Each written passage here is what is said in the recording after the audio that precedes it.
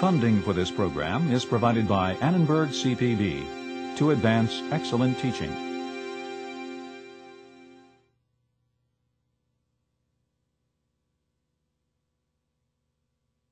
A production of South Carolina ETV and ACSN. This spring, about 2 million students earn college degrees of one sort or another. The music is traditional, the scene familiar, but college itself is changed in the classroom and out. Some part-time students take a dozen years or more to finish, and college costs more, as much as $100,000 for 4 years, meaning more borrowing. Today's college graduates are, as the song goes, another day older and deeper in debt, $10,000 on the average. College has changed, for better and for worse, in ways both big and small. I'm John Merrow. Welcome to Learning Matters.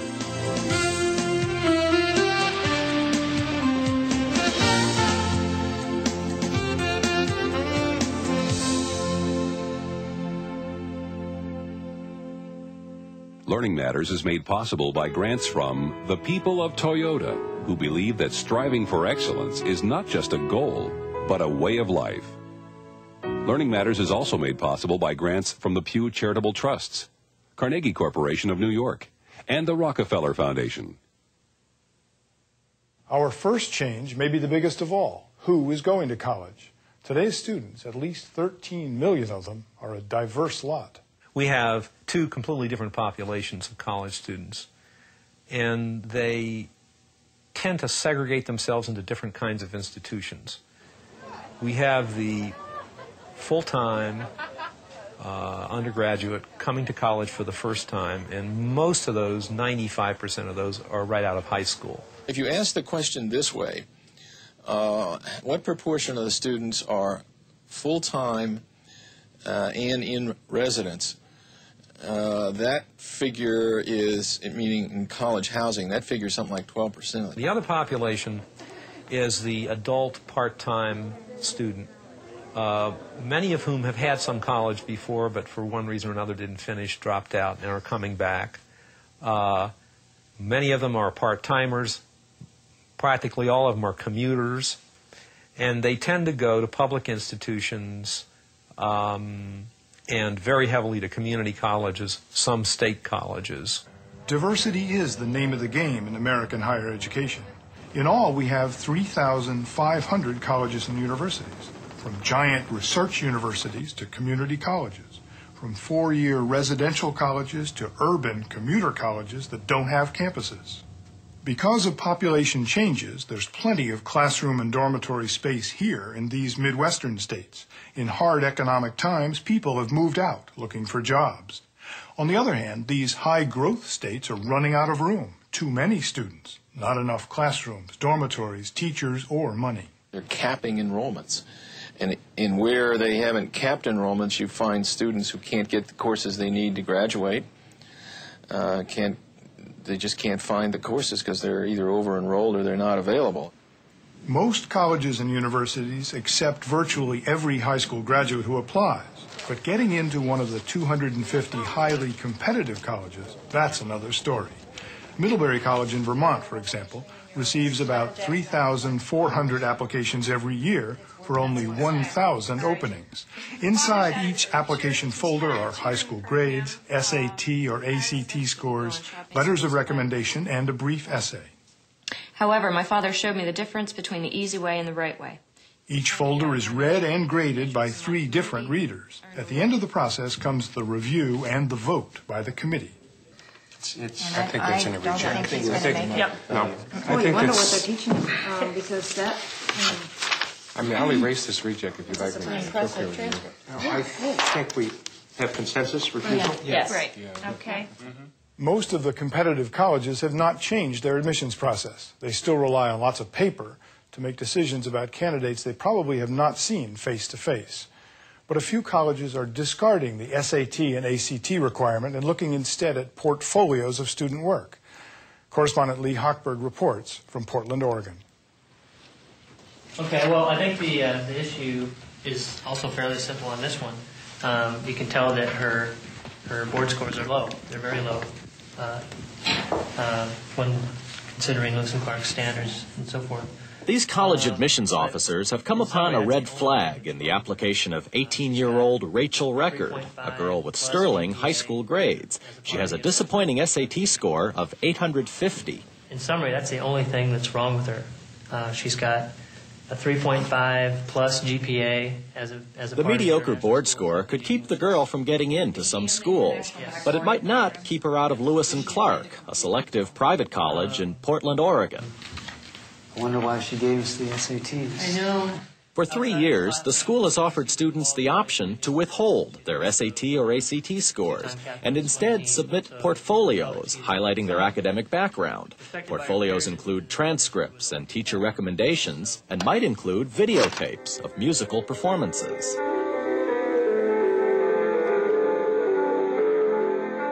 She has been involved in other state competitions, and she also plays the cello and the clarinet. Anything that tells more about their academic promise than the typical application or college board test might. There's an attempt to take 4 years of a high school experience and get it on a piece of paper, and to maybe supplement that with 3 hours of a test on a Saturday morning and get that down to a number. And I don't know anybody that's put that much effort into 4 years of high school that they feel that accurately tells what they've done. Lewis and Clark Dean of Admissions, Mike Sexton, says the 72 students who've come through Lewis and Clark's portfolio path have shown him something extra.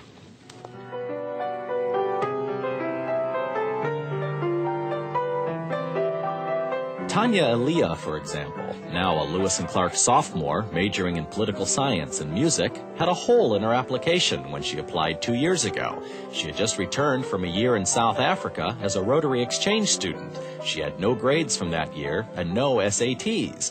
Fresh on her mind, though, were memories of being the first white student ever seen in a rural South African town.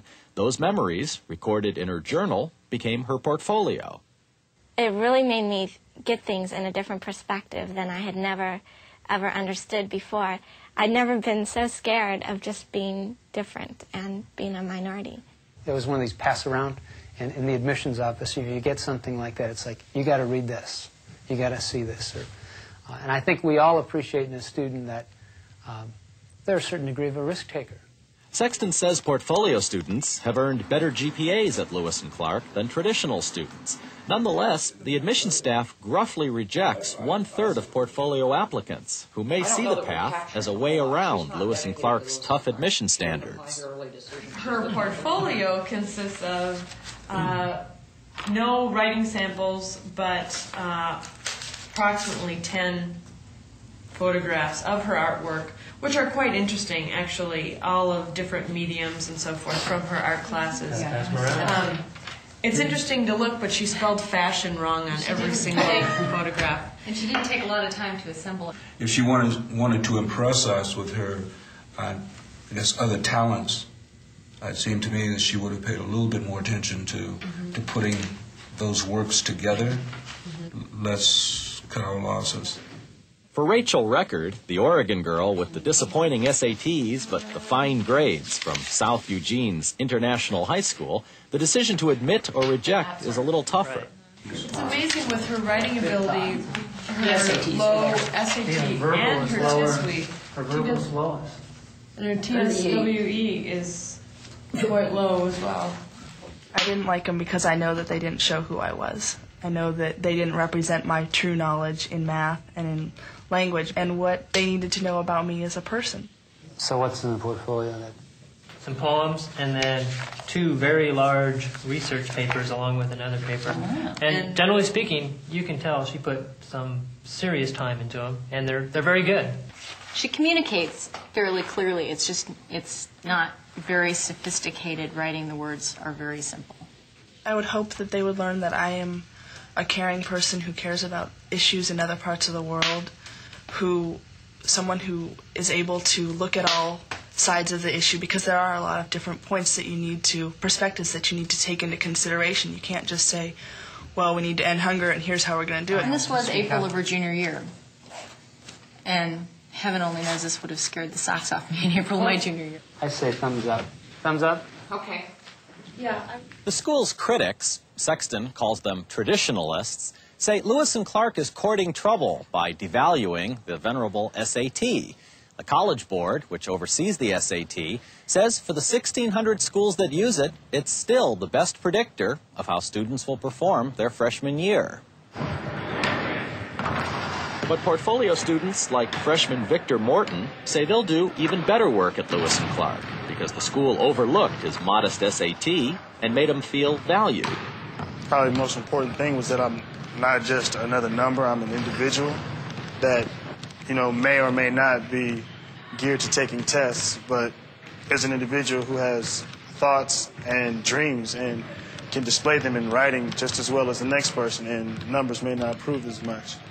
I think that it's silly to base people's potential on numbers, as I said before.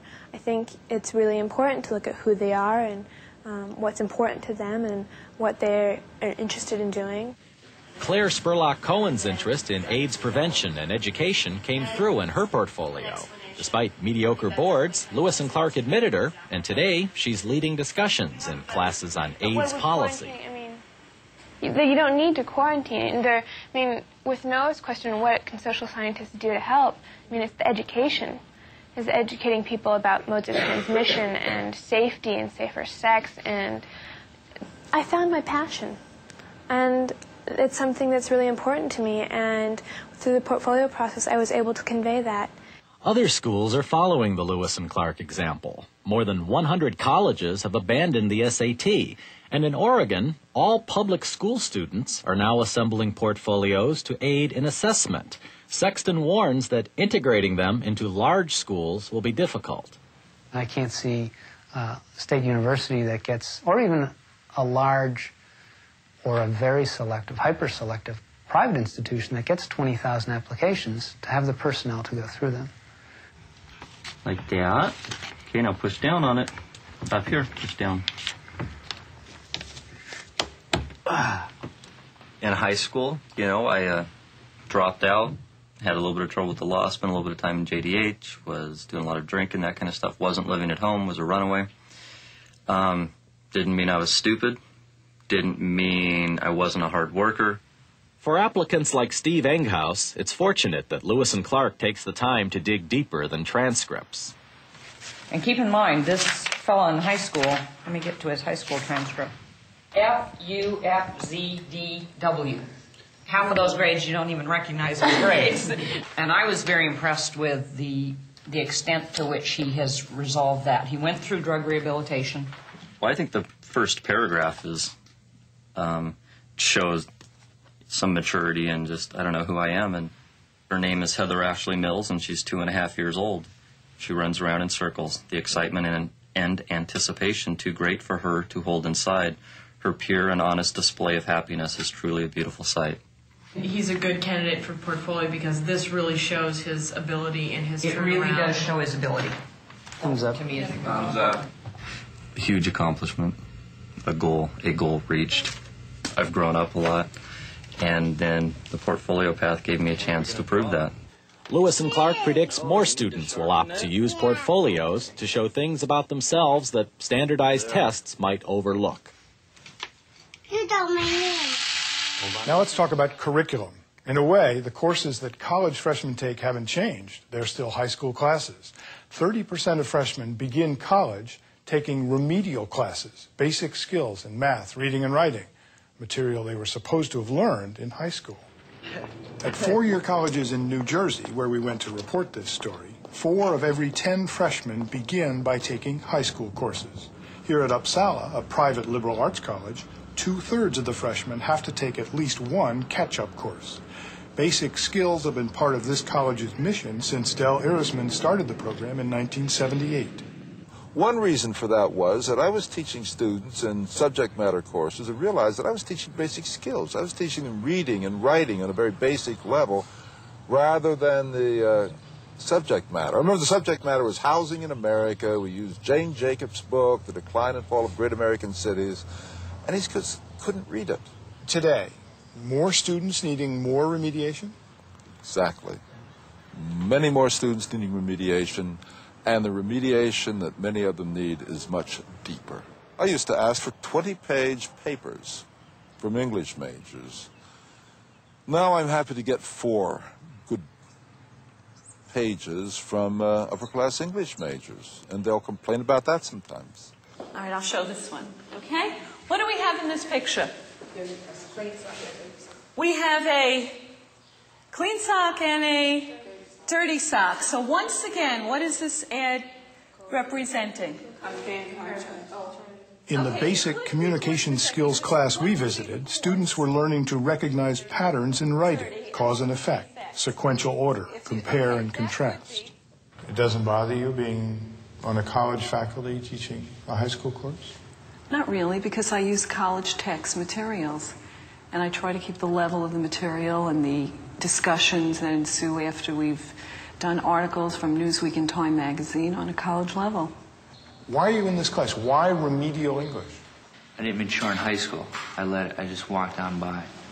You just walked on by. I mean, we had to write my senior year, and it was all introduced to me, but I just didn't grasp it. I'm paying the price now. And I didn't pay attention, and really, wasn't paying attention. I was doing something else in the classroom, you know. The last pattern that we're going to review is the cause and effect pattern. It's the description of the reasons that things occur and or their results. In your heart of hearts, who is responsible for the fact that so many students arrive in college unprepared? You can blame society, you can blame television, you can blame video, you can blame MTV, you can blame their high school English teachers, you can blame them, you can blame their families. But that's not really that's not a good attitude to have. Kids don't read anymore, and I'm not talking about reading in school. I'm talking about reading as part of life. Recreational reading, casual reading. Reading is a way of getting information, getting knowledge about the world. Just reading, it just doesn't happen. Do you blame the students? Of course not. How can you blame the kids? Yes, I get angry at them. Okay. There is a way in which an immediate confrontation with them, I get irritated. But reflectively, as we are now, no, you can't blame the kids. Rutgers University is New Jersey's best public university.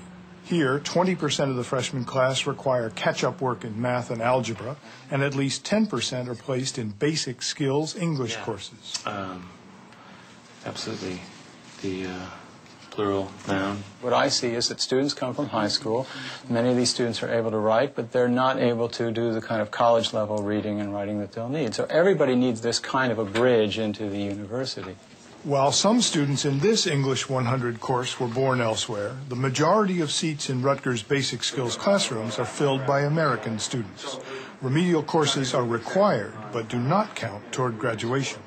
When I was in high school, this was never stressed. Strong reading, this type of approach. Everything was just more it was more superficial. My high school, very crowded, and I don't know if the teachers were capable of this. A lot of papers I wrote were strictly summary, and strong reading is really new to me. Then we'll move into the next parts of that process in a few minutes following. Any questions about that? I just think of this course kind of like, a brush-up course improvement, because it's really for my own good. Going into 101 this semester would probably have gotten me lower grades, I think, looking at papers, comments from my teacher. I just think this is an extra backup class to ensure, better future grades. The director of Rutgers' writing program says that colleges ought to be proud of their ability to provide the instruction students need.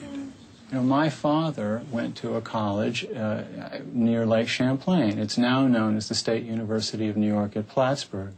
But it was created for GIs coming back who were able to go to college on the GI Bill. Now, these people had just won World War II. They came back as conquering heroes, and they weren't told, well, you're remedial, we're going to let you take some courses, but we're not going to give you credits for 3 years. What they said was, this way, and they introduced them to a new kind of university. The hidden truth is that we have always had something like developmental education. We have always been trying to deal with the students we had in a constructive way. But why is it a hidden truth? Why aren't we proud of that fact? Who designs the college curriculum? The faculty members. Who are they? They're people who did well in school, who got PhDs, and so their programs are understandably designed for people like them. The need for remediation will continue to increase, according to Alexander Aston, professor of higher education at UCLA. Over 27 years, Aston has surveyed millions of college students as part of an ongoing study. According to Aston's studies, the number of high school seniors who expect to take remedial courses in college has doubled, from 22% in 1971 to 43% in 1990. The issue is whether we're just selecting the cream of the crop and giving them a degree, or whether we're trying to educate people. And if we're trying to educate people, then it means we've got to change the way we approach these students who are not like us. We have a culture of indifference to students. I think that has happened in the United States. And so it's so convenient to say, well, they just don't know anything. These students don't know anything. What the person is really saying is, I only want to teach people who don't need to be taught. Picture of a car. And I think it belongs under simple listing patterns. Because Wait a minute. Remedial courses are a good thing. They're important. Oh, yeah, absolutely. They're the most important thing we do in higher education. I mean, I look at this thing not from the point of view of my college, but from the point of view of our country and our society. You know, if these people don't acquire enough skills to become productive citizens, then they're going to become a burden on the society in some form or another. And who wants that? Let's argue this. You don't belong here. This is remedial stuff. You should have gotten this in high school, so you shouldn't be in college. If you have a car and you get in a car accident, is it fair just because you wrecked one car, you shouldn't have a car at all for the rest of your life? Is that fair to you? I've gotten a lot during the writing session. Because first, when I write a paper, I wouldn't think about a thesis statement. I wouldn't think about a conclusion. I would just go in and write my paper, and I'll just end it. But now in this class, I learned how to write a thesis statement. What is a thesis statement? The body of my paper and the conclusion. I'm 20 now, and I'm a freshman in college, so that's my fault. But I'm in a basic skills English, and I'm trying to get on my feet and get going and do what I want to do. What's happening at Uppsala and Rutgers is pretty much the norm, so don't be too tough on them. In fact, give them credit for opening their doors. Many colleges simply refuse to talk to us about remedial education. What other courses do college students take today? Well, some of them occasionally look for the easy ones. Social ethics, definitely. Maybe acting. The one in the music department, it's called clapping for credit. Something like sociology or anthropology or something like that. Probably the gym classes. Clapping for credit. There was this one course in the religion department called social ethics. Chemistry 131. Psych 1 is definitely an easy class, and I think Math 3 is pretty easy also. The names may change, cake classes, guts, snaps, blow-offs, but the reality has not. Every college has one or two easy A courses. But are there more today? Too many? One Harvard professor says yesterday's C has become today's A, particularly in the humanities. I fail students, and I failed a few students last semester. And I got a call. The Harvard safety net sort of goes out and grabs you if you're a teacher and you fail someone. And I got a call from some student's advisor. And I was asked, why did you fail so-and-so? Because I spoke to him, and he didn't know why he had failed. He thought he'd done perfectly well in your course. And I said, well, he didn't come to class. He wrote lousy papers, and he did terribly on the exam. I mean, what was he expecting me to use as criteria? Since his essay in the Chronicle of Higher Education drew attention to grade inflation, Cole has received dozens of supportive letters from college faculty all around the country. One said, grade inflation is the worst-kept secret in academia. Another, Harvard has been part of a nationwide drift toward grade inflation. And a warning, I hope you don't receive too many brickbats for writing the truth. Why are grades going up? Cole, who's won 15 teaching awards from Harvard, says it's because the quality of instruction is going down. if you're going to go through a term paper really, really carefully and find everything that's good about it and everything that's bad about it and mark it up and so forth, then you can give it a C if you don't like it, or a D, or an F. On the other hand, if you want to just go through it in 5 minutes, you got to give it an A. If you're going to hand back a paper with no comments, you can't just put a D with no comments. So therefore, it's much easier to be an easy grader than it is to be a hard grader. It's dangerous for several reasons. First of all, it breeds a certain contempt. If you go into a class and you know nothing about it, you take a literature class and you know nothing about literature, you go in there, you get an A with hardly working at all, you're going to have contempt for literature, contempt for your teacher, and even to some degree, contempt for the humanities in general, contempt for the university in general. We don't have as good evidence about whether college grading is easier than it used to be. It's mostly anecdotal evidence, but there's a lot of anecdotal evidence that it's easier. Aston says grade inflation is a symptom of a larger problem. In general, the undergraduate education at public universities is mediocre at best. Mediocre? Yeah. That's pretty harsh. There's not much contact with faculty. The students very often drop out, transfer. So even though our big major universities get the cream of the crop in many states of the high school graduates, they really don't do as good a job with these students as they could. Universities, in my opinion, have lost sight of their goals. If you go and ask a university president, how's your university doing? The person will say, well, our endowment is way up. We've just stolen this professor from this other university and he won a Nobel Prize. Or we just got this professor and she won a Pulitzer Prize-winning book. They'll talk very little about the quality of the education that the university is giving to the students. Alexander Aston and William Cole agree on a solution. More attention must be paid to students. Scholars and administrators are always talking now about the goals of the 20th century university, the goals of the international university, the goals of the modern university. Universities have one real goal, and that is teaching. And if they fall short of that, then all the other goals which they may be accomplishing don't really matter very much, it seems to me. The students are pretty good judges of what's happening to them, and I think they put up with a lot of what goes on, let's say, in some of our big research universities, namely the neglect of undergraduates or the indifference toward undergraduates because they want the union card. And they say, well, you know, I can have a degree from Prestige University #2, and therefore I'll put up with this. Sounds to me as if you think students get the short end of the stick. Well, in certain respects they do. Just who is doing the teaching on campus today has changed dramatically.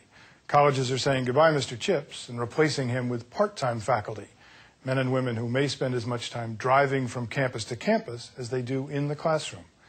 In the lingo, they're called freeway flyers. Correspondent Jeff Kay reports from Los Angeles.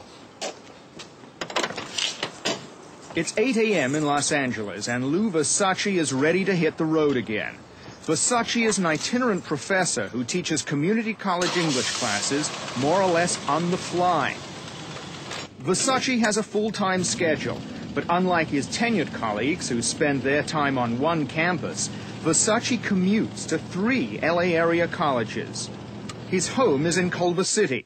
From there, it's a short hop to West LA College, where he teaches Tuesdays and Thursdays. But then there are his other assignments: Santa Monica College, Mondays, Wednesdays, and Fridays, and Pasadena Community College, Tuesday and Thursday nights. Versace spends 15 hours a week teaching. That's a full-time load. But 5 hours a week he's behind the wheel. He's known in the business as a freeway flyer. Basically, I come, I teach my class, and I leave. In other words, I don't have an office. I work out of the back of my car. Versace's first stop is West Los Angeles College. It's one of the 9 campuses in the huge LA Community College District, where 25% of the courses are taught by part-time teachers. He is supposed to go to the store. The example means he's expected to go to the store. So Versace seems to have a good rapport with his students, but he feels they're being shortchanged by traveling instructors, who are paid only for the hours they spend in the classroom. I have no office hours. I'm just unavailable to students. And if that's important to a student, then he's missing out. Many of the students in Versace's remedial English class agree. They say they could use some extra help outside class. Some of us are returning students from like 5-6 years ago, and some are foreigners. And I guess we kind of, you know, a lot of us have forgotten, you know, a lot of the basic concepts of English. And, you know, it's, you know, I think that's why the office hours would be useful. Mm-hmm. And what would you do if he had an office?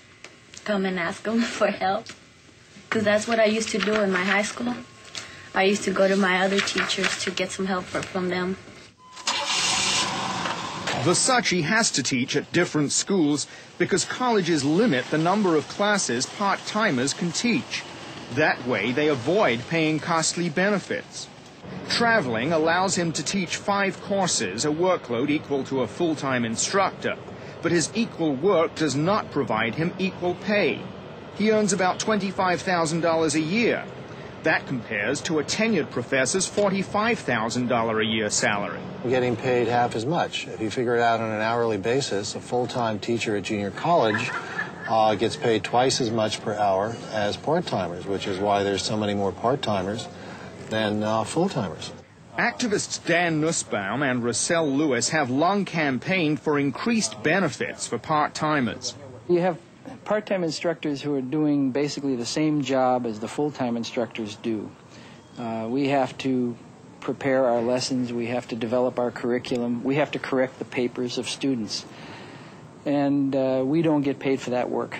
And, of course, we get no medical benefits at all, which is a considerable part of the package the full-timers get. The LA College District is run by an elected board of trustees and an appointed chancellor. Recently, Nussbaum and Lewis took the grievances of part-timers to a public board meeting. What this is here is a presentation of one English teacher's paperwork for one English class for 1 week. As a part-time instructor, I'm not compensated to do this labor. And labor it is, my friends. I ask you, I beseech you, how many more years are we going to have to do this kind of labor for nothing? I suppose this board can only pledge that we will do the best job we possibly can. We all know that we're in tough financial times. But in point of fact, we thank you for bringing your concerns to us. You are a member of the family, and we need your input, we need your advice. California law requires that no more than 25% of college courses be taught by part-time faculty members. The law was passed in 1989 in the belief that full-time instructors have more of a commitment to their colleges than part-timers. But money to hire full-time teachers is in short supply, and some districts outside of Los Angeles have not complied with the law. The college district's chancellor, Donald Phelps, says there are advantages to using part-timers. They save the district money and offer flexibility. Phelps says he sympathizes with part-timers' gripes, but he offers little hope for change. I'm given a limited number or a finite number of dollars by the state to operate the institution, and the demand for services is greater than the number of dollars provided by the state, so you turn to the part-time faculty. Many part-time faculty members, freeway flyers like Versace, say they often feel alienated from campus life. I know no one, aside from the department chairperson and maybe 1 or 2 teachers that I've happened to come in contact with over the years, because literally I go there and then I leave. It's mid-afternoon and Versace is on the campus of Santa Monica City College, where he teaches 2 freshman composition classes. He says he's tried without success to get 1 full-time teaching job. I've been at this for 6 years now, and with my past experience, 20 years in high school, plus my degrees, I thought that I would have, quote, no trouble getting full-time employment in junior college, but I haven't. Okay, I've applied all over the place, more than once. There's 100 to 1 applicants, 100 applicants to 1 position for an opening as a full-time teacher. I think that 3 degrees, a BA from Princeton, an MAT from Harvard, an MA from Berkeley, 20 years experience at the high school level. Should count for something. Should count for something. Okay. Bye-bye, baby. Bye-bye. It's 5:30 p.m. and time for Versace to start the 1-hour drive to Pasadena City College, his 3rd campus. As you can imagine, traffic very, very heavy all the way back from off the Long Beach Freeway. Jill, let's keep Do you resent having to drive around L.A. so much to make a living? Sure do. Really, when I'm going through downtown interchange at night on my way to Pasadena for a 2-hour class, and it's an hour and a half driving. I'm driving as much as I'm teaching that particular night. So it hardly seems worthwhile, and it hardly seems fair. Versace does some last-minute correcting of students' papers and then heads to a 2-hour class. It's now 7 p.m. If it was just a matter of economic bottom line, get the labor as cheaply as you can, then I'd say, you know, bravo, you're doing a good job. But you're talking here about a lot of well-qualified people who happen to be hired in this arbitrary category called part-time hourly instructor, whose, I think, lives have been, negatively affected. Their families and their futures are negatively affected by this year after year of part-time employment. It would be fine if he had an office because, like, me, I just come 2 days. And then you'll start the assignment number 5. And then sometimes there's like a time that I don't understand something. And it's like I've been wanting to go to school, but he's not there. He's somewhere else in another school teaching. Paragraphs and sentences. Okay, the introductory thesis paragraph starts off with the attention getter, the statement of significance, which is a question to your... Money, or more precisely, the lack of money, explains a lot of what's going on in colleges and universities today. The rising cost of a college education is keeping larger and larger numbers of the poor out. Your data on incoming freshmen indicate that family income is rising, but that's apparently not a good thing. Well, the problem is if family income of the students is rising, it's telling you that you're becoming more elite as a system. That is, you're excluding more and more of the people of the society who are less affluent. And so that's just another sign that we're not serving the real needs of the society like we used to. We're going the wrong direction, is the problem. Most of those who do go to college need outside help paying the bill. At least 30% of students go into debt. I will probably owe between $34,000 and $50,000. What I'm looking at now would be about $7,000. I owe the government quite a bit. The financial aid office says I owe something like $6,000, and I think they're wrong. I think it's more like $10,000 or $11,000. Somewhere between $8,000 and $10,000. Why these huge debts? For one thing, over the last 10 years, the cost of going to college has gone up twice as much as family income. At the same time, government aid to students has changed from grants to loans. Part of the generational burden shifting that we've done in this country is make our kids pay for the national debt, for our Social Security, and now we're sort of saying, by the way, we're going to stick you with the bill for going to college. I'll probably end up owing about $20,000 by the time I'm done with grad school. I'll owe about $10,000. I think I owe about $12,000. That's probably minimum. Paying for college has become a nightmare because there isn't any one or two sources where you can go to get your college paid for. You go to 15 different sources. Even the government has too many programs. The states have several programs. The colleges have their own programs. Then there are private philanthropists who have programs. It's crazy. I think I owe them a couple $1,000s, like maybe 2 or 3. I'll probably owe about $24,000 in loans. I'll owe approximately $12,000 when I graduate. The present system is unacceptable, not only for students, but for the taxpayers as well. It's complicated and it's expensive.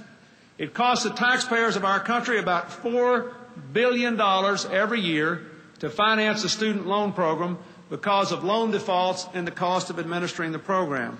But taxpayers are not the only ones who lose. Borrowing can have unforeseen consequences for students as well.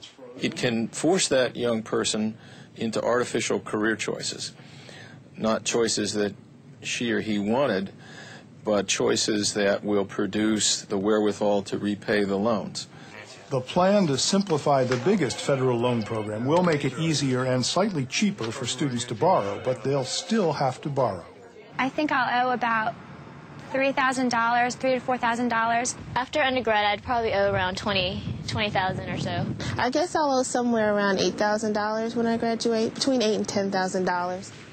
President Clinton also wants to allow students to pay back their loans by working in their communities. We'll ask young people to work to help control pollution and recycle waste, to paint darkened buildings and clean up neighborhoods, to work with senior citizens and combat homelessness and help children in trouble get out of it and build a better life. How many of you would sign up for a national service plan that helped you pay your college tuition, but also required you to go teach in a place where it's hard to get teachers or do some kind of work? How many of you would do that? Yay. Pretty close to 100%. But the program would not start until 1994-95 and would only cover 25,000 volunteers. Remember, 13 million men and women are now in college.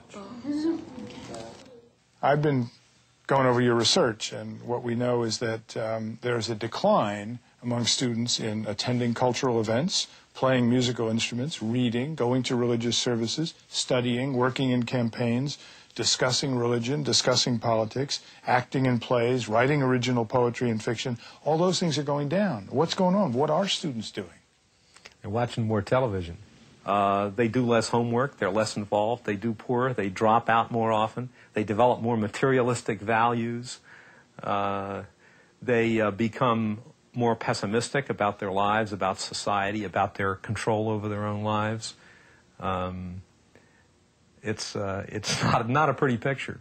Happily, the news is not all bad. At Aston's own UCLA, thousands of students are volunteering at more than 40 community service programs. UCLA is not alone. At least 300 colleges have large and growing community service programs. 4 times 4. I know that. 8. No, that's 4 plus 4. What's 4 times 4? 8. 4 times. Oh, 16. Good. One of the things about this course that we really... Some UCLA classes give students academic credit for their community service. Rachel Parker let her sociology class choose between writing a final paper or volunteering 2 hours each week. 38 of the 44 students chose community service. I tutor for the Amigos del Barrio program. It's in Central LA, and it's about 80% Hispanic children. And I realized I came from a very sheltered suburban area. I thought affirmative action was wrong, never believed in it because I thought it hurt other people who were better able to go to college. And now I'm actually learning hands-on how these people, how less of a chance they have than people who come from a suburban area, how unfortunate they are. And while I'm helping them, tutoring them, teaching them first and second graders arithmetic, I'm actually learning more about the world, not just by reading and hearing, oh, these people have such a hard life. I'm seeing it. Let me give you a negative view, all right? And then we'll get you two to respond. This is just sort of touchy-feely, elitist, sheltered, suburban, well-to-do, feel better about yourselves, but you're not really helping anybody. I think that we can make a really big impact, and I think it's because of the extra time and attention. So many of these people normally just kind of go day to day and nobody pays any attention to them. And I think like when we come and say, and actually go through these things with them and say, hey, this is how you do it, it makes such an impact. What's a riding vehicle that has only one wheel? A unicycle. Do you think you're doing any good with these kids? Yeah, I do.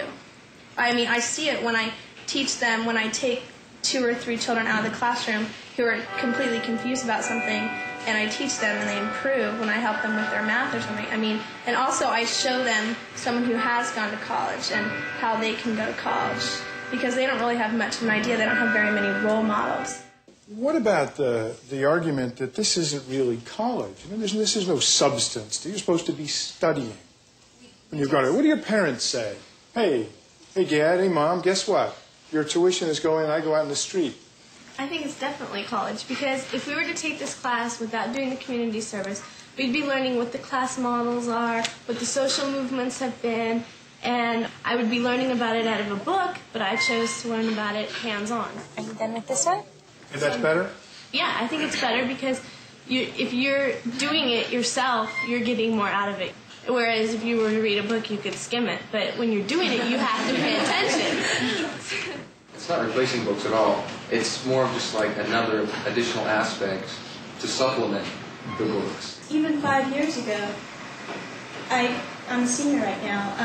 About 3 years ago, I never seen enthusiasm like this before. Involvement in the community was basically books. Or me. Or me, yeah. Is that passing, that notion that you're the me generation? Well, the 80s was traditionally known as the me generation, where young people were making tons of money, and it was just money. And now I think it's like the 90s, where it's more like the we generation. What is your definition of real college? Your generation of real college may be from our definition of real college. You know, we want more experience. We want to know what's out there. We want to break down this kind of ignorant trend we have in this society. I think more than optimism is a feeling of determination because of the uprising in LA that we've seen. I think a lot of people feel like we're forced to do something now. We have to do something. We don't have a choice. It's not some sort of thing like, oh, we're so optimistic about the world we can change it. It's more of a feeling like we have to do something. There's things wrong here. I think we feel a great amount of responsibility. Even in this class where we have the option, it's an option to do community service.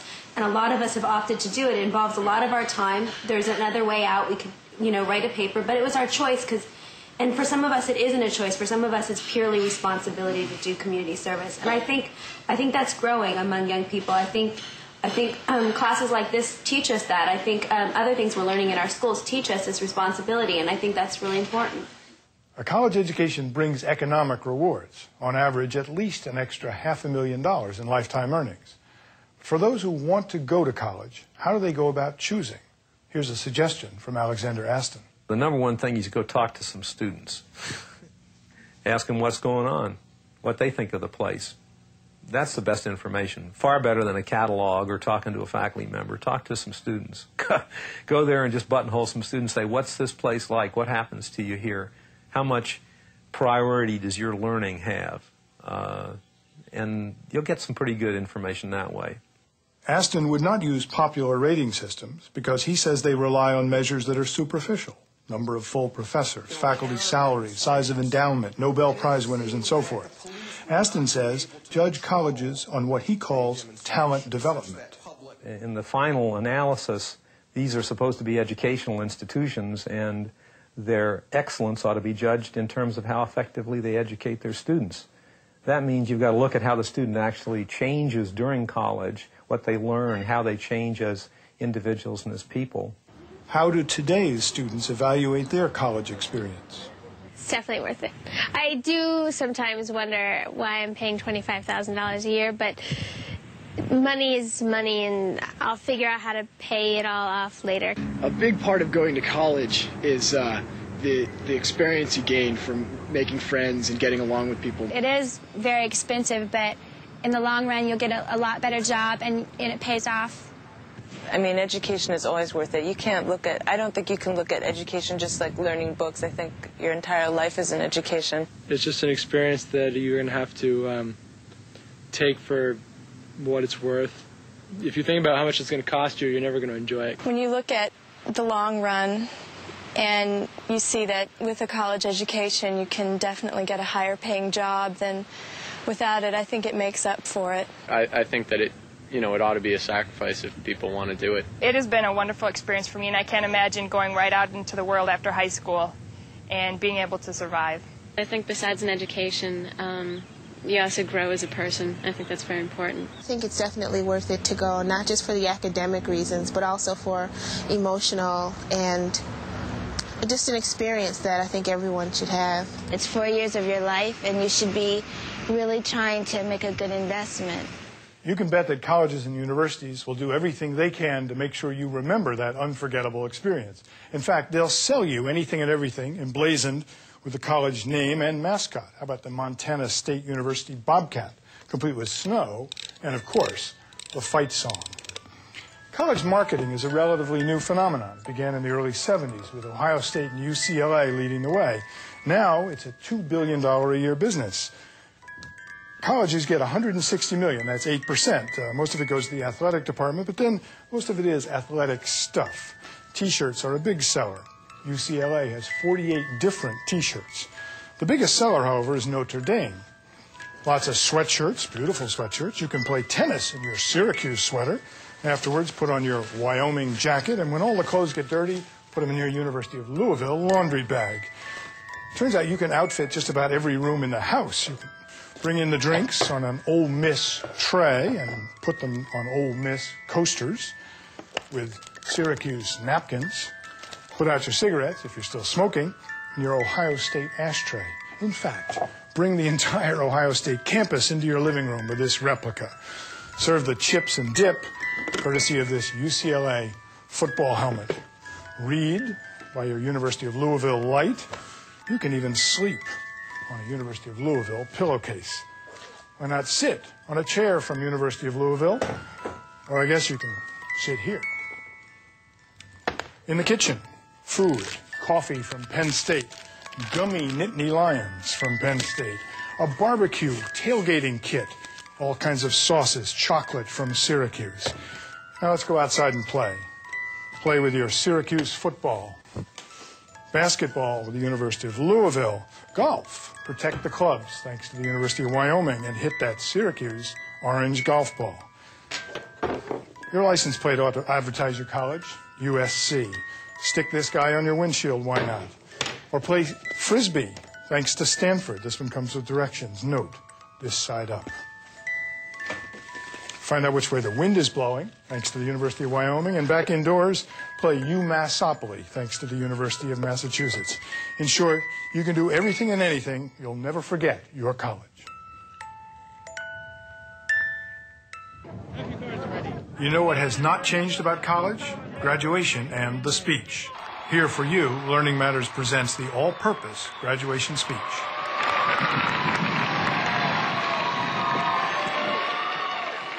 Thank you. The graduating class of 1993. Thank you for making me a part of your graduation ceremony. I first of all would like to thank the class of 1993 for giving me the honor of being your representative this morning. I can't tell you how happy I am to receive an honorary degree today. I don't know if I deserve it, but I want it. To all of the graduates, your parents and I have provided a perfect world. Don't screw it up. My message to you today is that we, the older generation, have given you a perfect world, so don't screw it up. This morning, I hope to share with you my feelings of where we have been and where we are going. In your quest for a successful life, you must determine how to balance dreams with reality, or more to the point, ascertain the difference between dreams and vision, aspiration and reality. Is it best time to say, what will I do with my life? How can I be successful? And more importantly, what is success? We need to take a collective deep breath. There are no greater individuals that have lived than live now. And you are a part of a remarkable generation. Your first challenge will now be to evaluate short-term opportunities with long-term goals. I'm a firm believer that if you have a dream that wakes you up in the morning and moves you through your day, it would be unfair for you not to go after that dream. But do not ever let others define you. Do not ever let others limit you. But don't let the harsh realities of life douse your fires of imagination. Young people can change the world.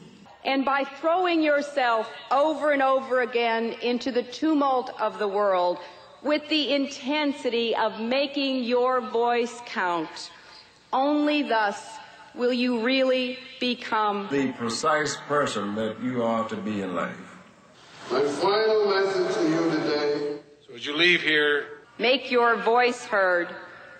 Embrace the challenges and don't lose heart when the buzzer sounds.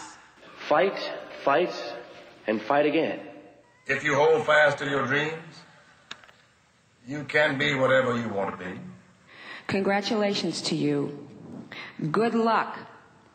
This is your day, a twilight day, and a magical day. I bid you goodwill, good luck, and Godspeed. Thank you and Godspeed. I congratulate every one of you. Donate. Now I am finished.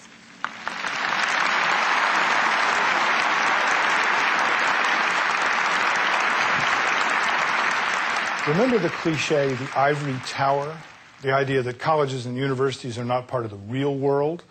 You can forget that. Colleges and universities have all the problems of the real world and more. You've seen some of the problems and some solutions in this program.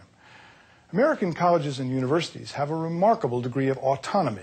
Nobody tells them whom to admit, whom to hire, what to teach, or how to teach it. They also have the power to reform themselves, to focus more of their energy on teaching and learning. The question is, will they? For Learning Matters, I'm John Merrow. To find out more about this program, visit us at PBS Online at the internet address on your screen.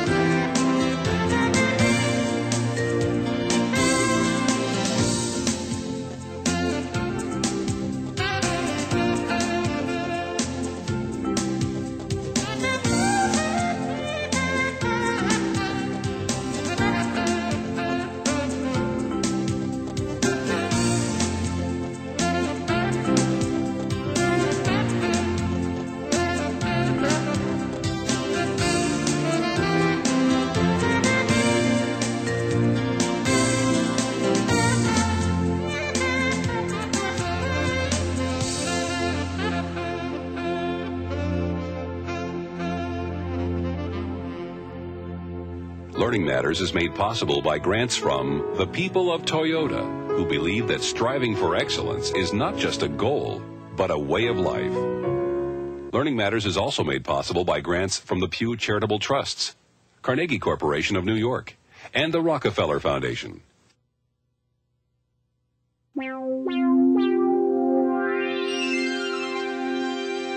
Funding for this program is provided by Annenberg CPB to advance excellent teaching. For information about this and other Annenberg CPB programs, call 1-800-LEARNER and visit us at www.learner.org.